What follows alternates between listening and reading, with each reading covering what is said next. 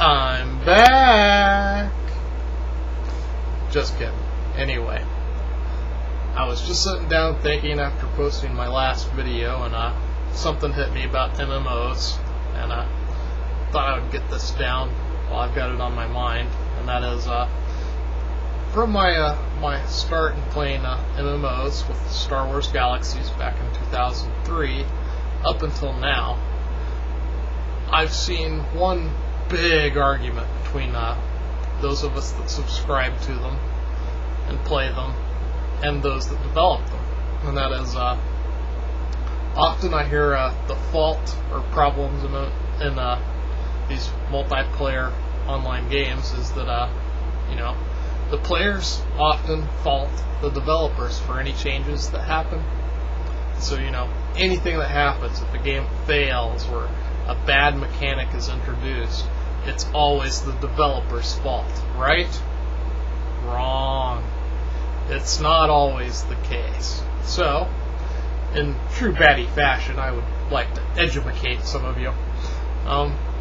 See, here's the thing. These people, the developers that make these games, all they're doing is a job. They're getting paid to make a game, hopefully one that they love, so that, we get a lot of enjoyment out of it. But there's also this other entire side to MMOs, even World of Warcraft, and that is, well, I'll just call them the suits. These are your producers, the marketing people, anybody working behind the scenes that's actually charting out the course of the game. Essentially what this comes down to is other people are making business decisions about the game that you're playing. And this is really what's controlling where things go, at least in my opinion and from what I've seen.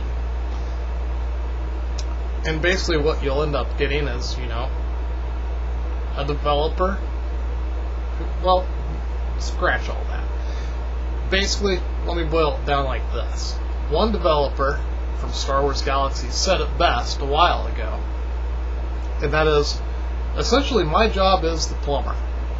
And I love the analogy, and I'm getting to it, because basically what he said is, I'm the plumber, so if my boss tells me to put a toilet in the middle of the living room, hey, I'm going to put the toilet in the living room.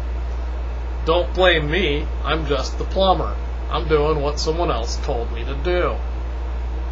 And in a nutshell, there you have it. I mean, don't blame the developers, people. That's all I'm saying. In some cases, the developer comes up with an idea, he'll pitch it, it'll make it in game, and it's just a bad idea. Or people will have, differing opinions on if it's a good mechanic or a bad one. In that case, yeah, you can blame the developer, but most of the time, just realize it's someone else pushing this stuff out to us.